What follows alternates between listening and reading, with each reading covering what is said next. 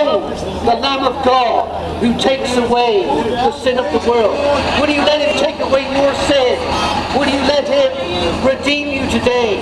Will you let him be your Savior, the Lord Jesus Christ? Come to him. Jesus said, I will not reject any who come to me, but you must come to him, the Savior Jesus. You can come to us. We'll give you something, a sort of prayer that you might say to receive Jesus, but you've got to come to Jesus. It's no good going to a building. A building didn't die for you. The church is not a building. The church is people. People who have believed on the Lord Jesus Christ. When you come to Jesus, you're in the church. When you've joined Jesus, you've joined the church.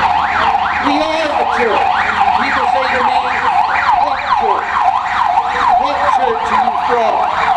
I say, how can we be from something that we are? We are the church. If you come to Jesus, you are the church. You have been reconciled to your Heavenly Father through Christ Jesus. The once shed blood of Jesus Christ has availed for you. You have trusted the sacrifice of God. You have put your faith in somebody outside of yourself. You cannot save yourself. No man can save himself. The Saviour God came down to do a work of salvation for us.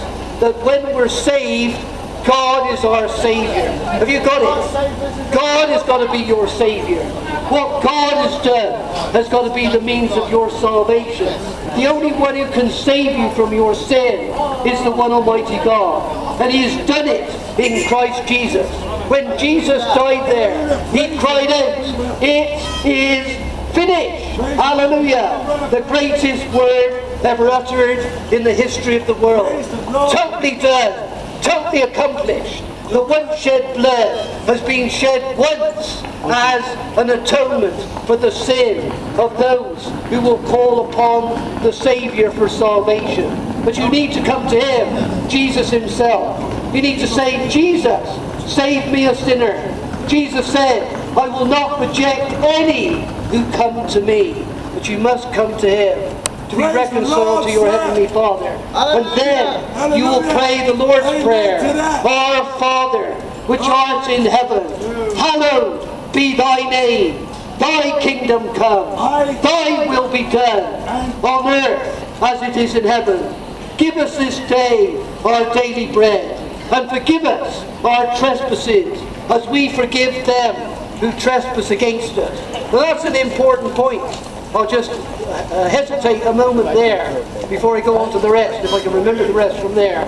The point is this: you need to forgive others from the bottom of your heart. Jesus said, if you do not forgive others from the bottom of your heart, you'll be handed over to the tormentors. Many today are in torment because they will not forgive. And you know, it's a choice of your will. I will forgive. I will not forgive that person.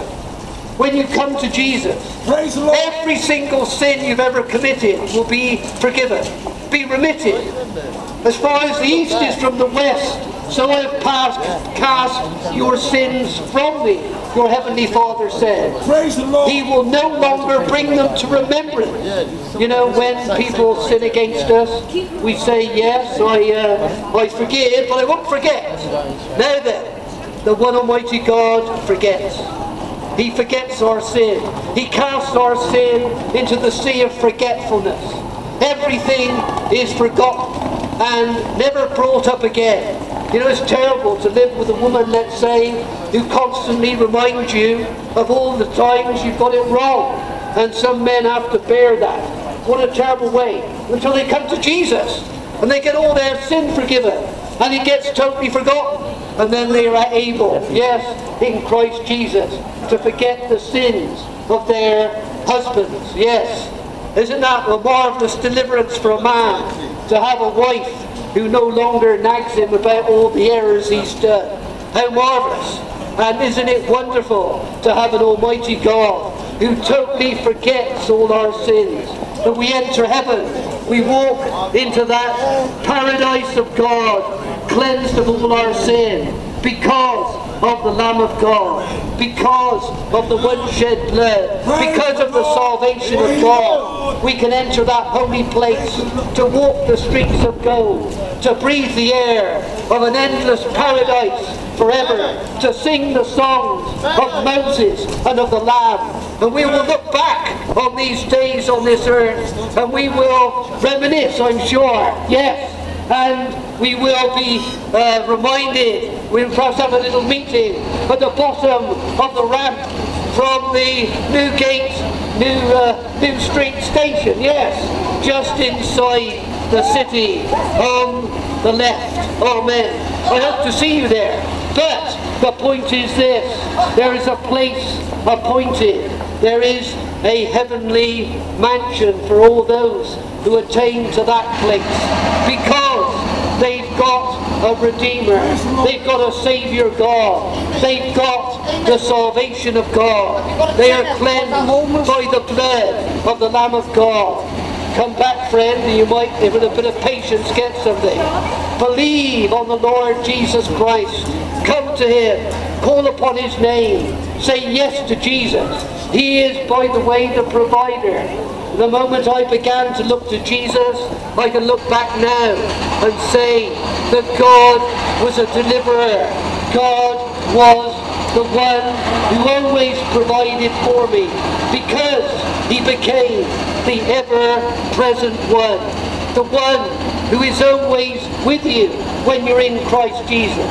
Jesus said, I will never leave you nor forsake you. You know, that's a friend who sticks closer than a brother. But you can know this Jesus today. You can know His salvation. You can know the Lamb of God. You can know the forgiveness of all your sin. You can know everlasting life. Will you come to this Jesus? Will you call on Him today? Will you say, yes, Jesus, forgive me, Heavenly Father, a sinner.